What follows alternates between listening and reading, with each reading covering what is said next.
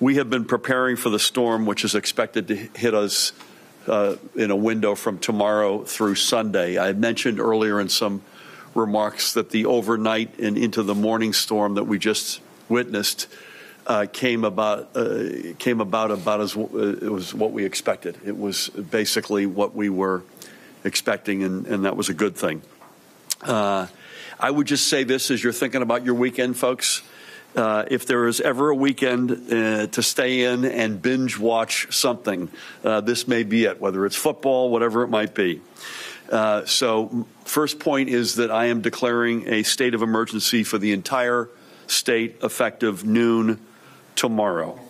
So state of emergency effective noon tomorrow for the entire state.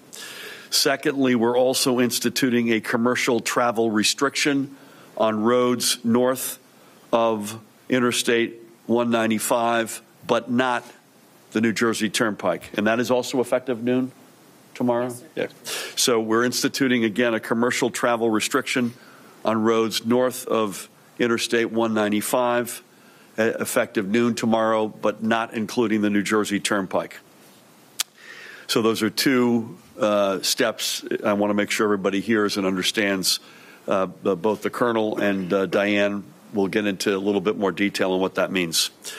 This is a really challenging system, which is forecasted to dump, depending on where you are, 4 to 8 inches of snow across Hunterdon, Warren, and Sussex counties, as well as parts of Morris and Somerset. Some part of the far northwest could receive up to a foot of snow. Other parts of central Jersey may see several inches of snow as well. Parts south of 195 may see more rain than snow, but that doesn't mean that there won't be challenges from the system. The bigger culprit for this storm, we believe, will be the potential for ice and freezing rain and the expected severe drop in temperatures on the back end as the system moves away late Sunday, which would freeze, therefore, any remaining precipitation. And it doesn't almost matter where you are in the state at that point, there will be remaining precipitation, whether it had been snow, wintry mix, or rain. First and foremost, I would like to remind everyone of the importance of being personally prepared for a winter storm, of having a plan and an emergency preparedness kit, and to know where to get official information. All of this is available at ready.nj.gov. ready.nj.gov. The Department of Transportation, bless you, is prepared to keep our state roads and highways clear and is ready to activate up to 2,500 pieces of equipment, plows, spreaders, and loaders as necessary. We are coordinating our storm preparation and response with regional transportation partners to ensure the safety of the traveling public. That includes other states around us. That includes organizations like the Port Authority. DOT's crews were active throughout the night last night, and we all thank them, and the county and local road crews for their hard work to get our roads and highways cleaned and open this morning. And we thank them in advance for what will likely be a long weekend. Please do not go out onto the roads during the storm. We ask that you stay home so that road crews, whether state, county, or local, can do their jobs. And it's a blessing that we're having a conversation on Friday talking about Saturday and Sunday and a national holiday, a state holiday, importantly, on Monday. Colonel Callahan and the New Jersey State Police are preparing, and thank you for hosting us for this press event, are preparing the State Emergency Operations Center here for round-the-clock operations, and that will activate tomorrow. This activation will pull together multiple state emergency management partners to ensure we are constantly monitoring and assessing critical situations from multiple angles. The Office of Emergency Management will also be providing updates on its Facebook page and on Twitter at ReadyNJ, We will remain in close contact with county emergency management coordinators and will ensure on-site coordination with NJOHSP regional representatives throughout the state. Because of the potential for ice, there is also the potential for blackouts, and Joe will speak to that in a minute. The Board of Public Utilities has been in contact with New Jersey's 4 electric supply companies to ensure they are prepared to deploy their crews into the storm to restore power safely when and where needed. If you do lose power, please call the blackout in to your electric company immediately. Do not assume your neighbors have done so. The more calls received, the better the power companies could focus their resources. Overall, we want all residents to be safe throughout this weather event. We urge you not to head out into the storm. And again, we urge you to visit ready.nj.gov for ways to make sure you're storm ready. If you have to go out, please take extreme caution and be careful of any trees or power lines that may have been weakened by snow or ice and which may not need much of an additional push to come down. And please, God, if you see a down line, we had a couple of storms last winter. I remember it vividly and sadly, where folks either drove a car over a down line and lost their life or reached out and grabbed it. Please do not go near it. Again, report it to your local utility immediately. And overall, best piece of advice this weekend is to stay in. Our aim is to have New Jersey fully ready for the work week. That said, I'd like to ask Department of Transportation Commissioner Diane Gutierrez-Scaccetti to speak more and specifically to the DOT's efforts. Diane? Thank you, Governor. Come on down. Thank you. The New Jersey Department of Transportation has been coordinating closely with both the New Jersey Turnpike, the South Jersey Transportation Authority, and the Port Authority on our efforts to be prepared for the storm this weekend. As the Governor said, probably the worst aspect of this storm will be ice. The snow will come, but then when the rain comes and those cold temperature comes, it's going to freeze quickly. And we just ask everyone to keep that in mind. We're preparing our equipment. We were busy the last 24 hours. We're replenishing our salt in our dump trucks. We're getting ready to go back out and be pre-positioned. As the Governor said, we have more than enough assets available to us to address the most impacted areas. We will also be implementing our incline package. We've learned it's important on I-280 and I-78 to make certain that we have wrecker service available at the scene. So that will be implemented tomorrow in anticipation of the weather and to make certain that we can quickly remove any overturned tractor trailers or other vehicles that may be in accidents to attempt to keep traffic moving. I can't emphasize enough what the Governor said. If you do not have to be out in the bad weather, don't be out in the bad weather. It's just extraordinarily dangerous. It sounds like a good idea, and you say, well, nobody else will be out, but unfortunately, everybody else is thinking nobody else will be out. And it just makes it a lot harder. We will make certain that we are keeping track to the forecast. We are, as the Governor said, instituting a travel ban, a travel restriction. I knew that was going to happen. A travel restriction that includes tractor trailers. It includes straight job empty trucks. It includes car-pulled trailers. It includes recreational vehicles and motorcycles. So a car-pulled trailer could be anything like anybody pulling any type of recreational vehicle, a U-Haul. I don't think you'll be pulling your boat, but that's what it would include. Anything attached to your car that makes you more than 2 axles. So please know that those will not be permitted north of 195 and on. No, that's statewide. Statewide. And on the trailer ban is statewide. The north of 195. No, including 195, and including 195. Yep. So this is, obviously, we're moving quickly. We're coordinating very closely with Pennsylvania. They've already put their declaration in for a state of emergency. They've already announced their trailer ban, and we're trying to coordinate so that we make sure everyone moving across is aware. For the rest of DOT, we will have tree cutting equipment on our trucks. That means that as President Fiordaliso tells us there's an area where he needs to get electrical services in, we'll be able to assist him immediately. The most important thing I can say is please do not pass our equipment when we're working. We talk about it all the time. I know you guys, people will pass the spreader. They'll get pelted with salt. That's one thing. But if there are plow teams out there, if you try to get in between them or go around them, it's very, very dangerous. They're riding in tandem for a reason, and the best you can do to stay back and let them do their job, just follow them. If you follow them, you're sure to get decent road, and that's the most important thing. If I can emphasize again, football on Sunday, you know, lots of movies to watch, Netflix on Saturday, and Monday is a holiday. So do the best you can to stay home, knowing that by Tuesday it'll be safe to be back out on the roads. Thank you, Diane. All good advice. By the way, if you are pulling a boat, we need to see you for a different reason this weekend. I want to ask the president of the Board of Public Utilities, Joe Fiordaliso, to come on up and talk a little bit more about the preparations that he is overseeing with the 4 large electric suppliers. Joe? Thank you. Thank you, Governor. And all of the utilities are making the necessary preparations. They have crews on alert, additional crews, not only their own crews, some out-of-state crews, and so on. And they could be here in a moment's notice. The biggest problem, as was indicated, is going to be the ice. And unfortunately, when you have ice, tree limbs come down, hit wires, and knock the wires down.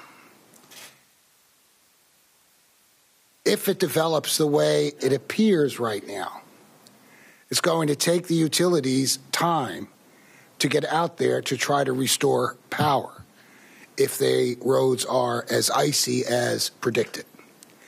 So we have to be a little patient as far as that's concerned. They will do the best they can. They do not go up in bucket trucks if the winds exceed 40 miles an hour. And some of the predictions indicate that some of the wind gusts may be 40-plus miles an hour. But I'm happy to report that they all are in prep mode and ready to go. So I'm confident that things will eventually improve after the storm is over, and they'll be out there trying to restore power as quickly as possible.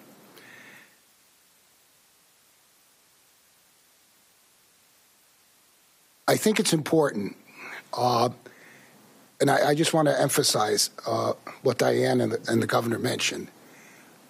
During those March nor'easters, a wire came down in front of my house, which burned through the asphalt. These are dangerous things. Please don't go near them. Call the utility if you're without power. Call the utility if a wire comes down. Call the utility to let them know what's going on in your particular part of the world. They are the experts. They know how to deal with these things. You and I do not. So be safe. Know that the utilities are prepared. We're ready to go at a moment's notice. And we will have any updates that are necessary as we go along. Thank you. Thank you, Joe. Deep appreciation. You know, we had a storm in November, which was a commuting nightmare, and lots of folks were frustrated, including yours truly and everybody up here. And we need to, and we will do better. We have to do better. But we had some storms last winter where the commuting experience ended up being manageable, but the power outages were in some cases deep double-digit days. You hate to have both of those hit at the same time, and that's through all these actions we're trying to mitigate each of those potential realities. My honor to introduce our host for this discussion today, Superintendent Colonel Pat Callahan of the State Police. Thanks, Governor. Appreciate it.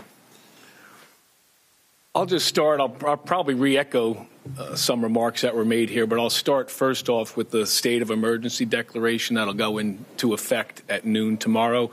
Sometimes I think the citizens hear state of emergency, and the next question that follows is, what does that mean?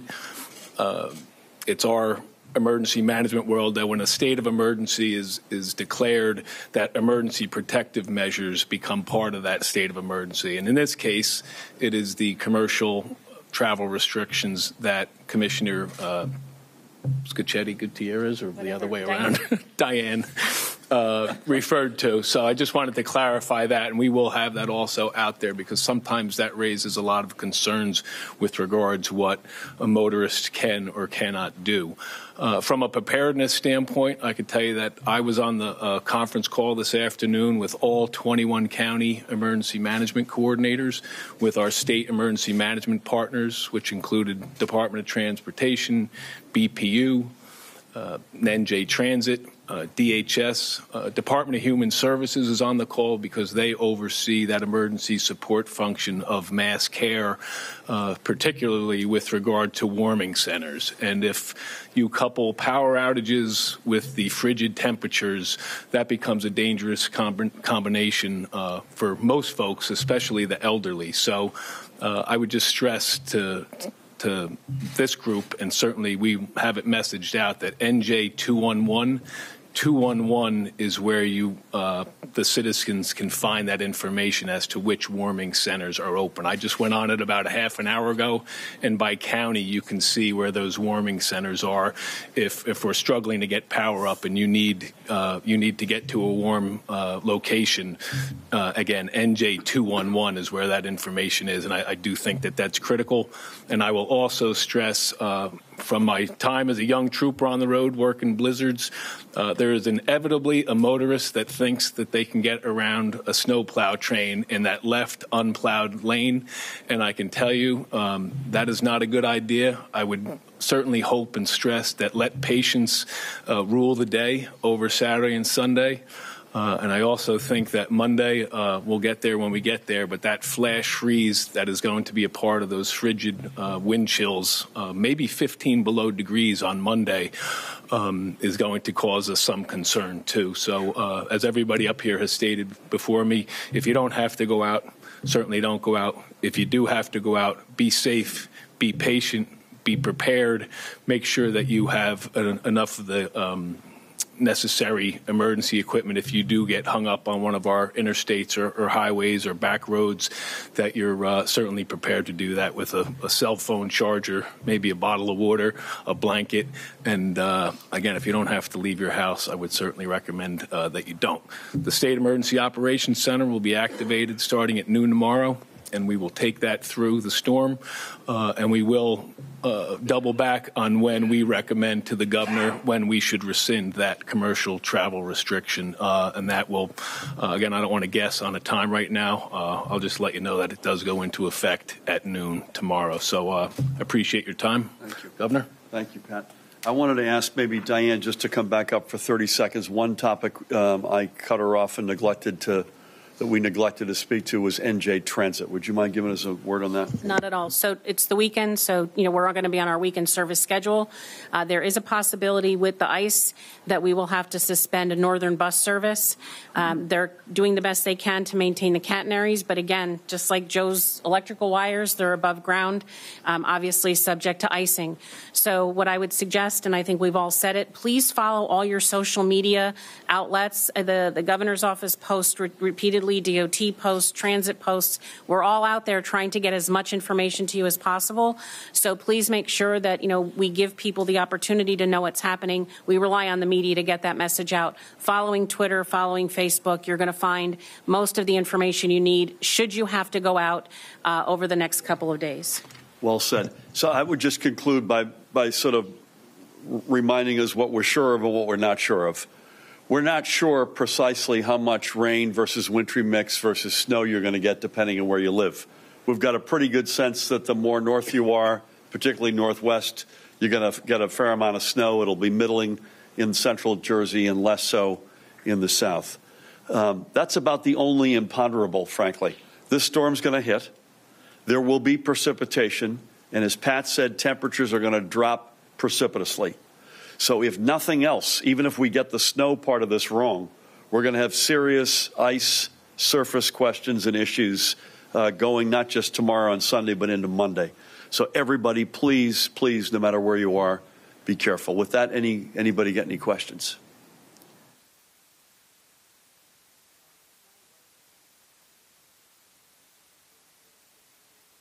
We've been brining since July, Brett. I'll have Diane speak to the equipment. The roads had pretty much a lot of residual material on them from the last storm, so we only brined in areas where we felt that there wasn't sufficient material down.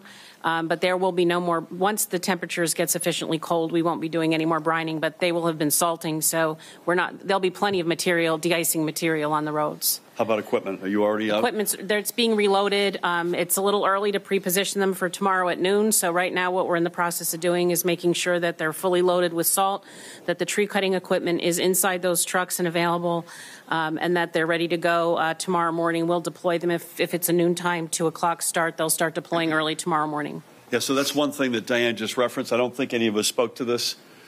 Declaring the state of emergency effective noon, it looks like the storm is going to start to hit us at a couple hours after that. So that's deliberately to try to get that pegged to be a couple of hours in advance of that. I'm speaking off script here. If the storm accelerates, we may come back to you through social media and other means and let you know that we changed the start of the state of emergency. Please.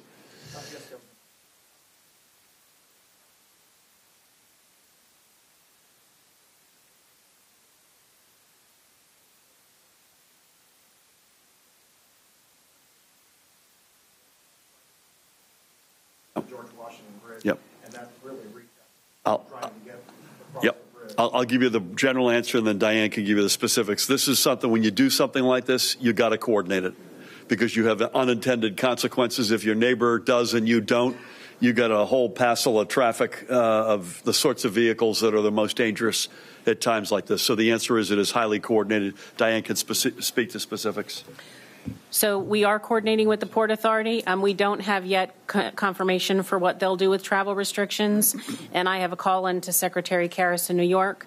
We've started these calls, certainly as the governor referenced, after November 15th. We all felt the sting of that storm, and so now we're very, very careful amongst us to be in touch with each other. We're introducing our staffs and making sure that it's a tightly coordinated regional response. Port Authority has pre-treated their bridges, and so hopefully when we're done with this, we'll get touch base with them and get the rest of the information we need on what they're going to be doing with states of emergency and travel bans, and that'll go out on social media as well. Remind us again, Pennsylvania is effective when? 7 a.m. tomorrow morning. Is they call it a declaration of disaster. It's the equivalent of our state of emergency, and their travel restrictions will go into effect at noon tomorrow, and they have a noon end time as of now. But again, I think, it's dynamic. It's as the storm happens, as the governor said, as things change, why it's very important to be on to social media, because that's where this information will be being pushed out. Thank you. Yep. Anybody else? Sir.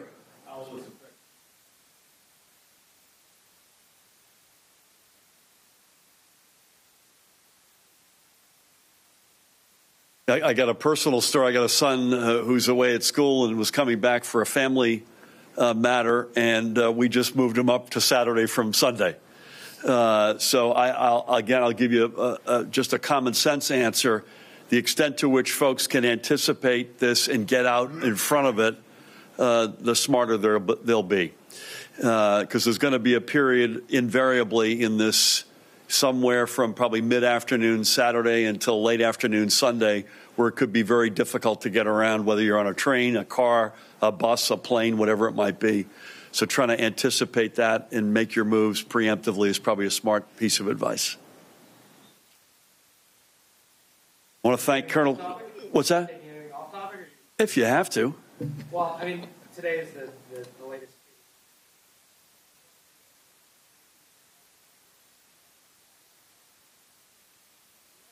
I have nothing new on that front to offer, Brett. I mean, we've put a bunch of processes in place. One has come to fruition. 2 are still ongoing. We respect the legislative process as long as it's not political, it's survivor-centric, and it's a whole-of-government approach. And beyond that, I've got nothing else to add. No problem. Thank you. Most importantly, Colonel Callahan, to the brave men and women of the state police, thanks for hosting us. Be safe, everybody. Again, if you got a place to go, you want to figure out what's going on, ready.nj.gov. Be safe. If you can't, stay home. We'll be in touch. Thank you. Good job. Great job. We'll have our tree cutting equipment. Don't worry. We'll be right out there. Right? Thank you. When you get that.